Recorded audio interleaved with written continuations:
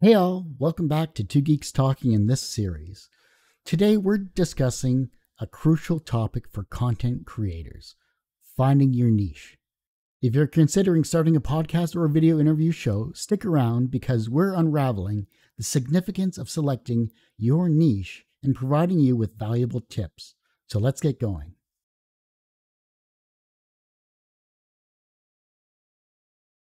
Choosing a niche is like setting the foundation for your creative journey. It's about carving out your unique space in the sea of content. With over 8 billion people in the world, it's hard to get noticed.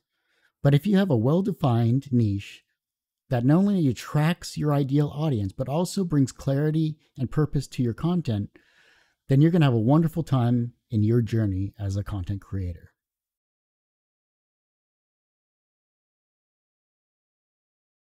Think about it.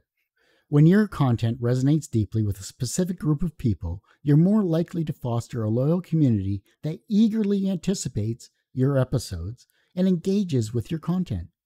You need to start by asking yourself, who is your ideal listener or viewer? What are their interests, challenges, and aspirations? And what are you passionate about talking about with your podcast or video interview show? If you understand your target audience, it'll help you tailor your content to meet their needs and also keep you entertained as you create the content from day one to, say, 10 years down the road.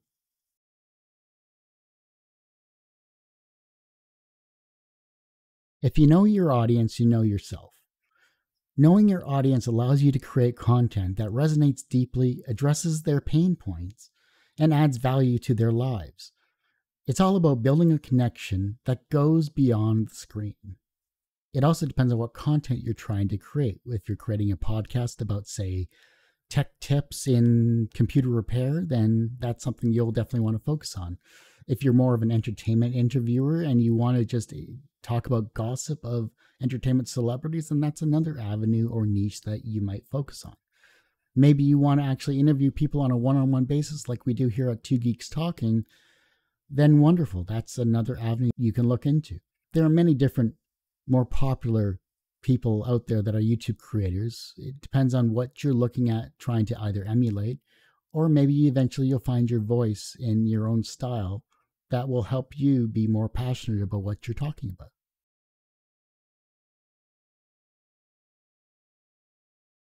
The one thing about being a podcast or a video interview show is consistency. A lot of shows you see have a great idea, a great concept. They do episode 1, they get to episode 10, and then it just peters off. The enjoyment of being a content creator, being an interviewer fades. If you can get past episode 10, you're doing well. It depends on how much time you focus on either an interview show or how much time you focus on creating the content you want to create, what you're passionate about.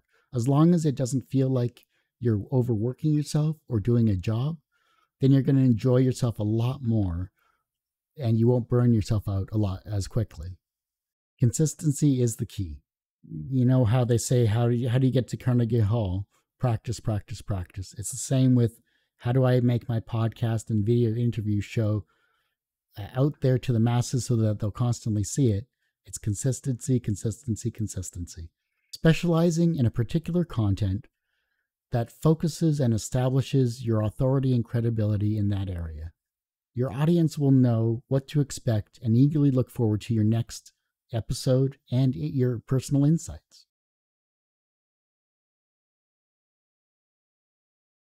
You have to research your topic or your passion because researching is your ally. Dive into your niche.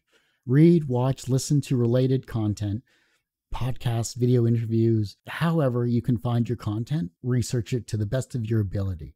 Engage with communities, attend events, and learn from experts that are in your niche. The more you know, the more impactful your content will be. And if there's no one in your niche, make it your niche. Become the expert. People who are finding your niche or are passionate about the same niche that you want to talk about, they'll find you more readily and you'll build your community a lot bigger and a lot better.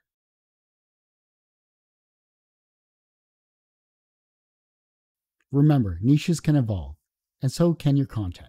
Stay open-minded to adapting and learning new aspects about your niche, ensuring your content remains relevant and resonates with your audience, whether it's been a year or 10 years down the road.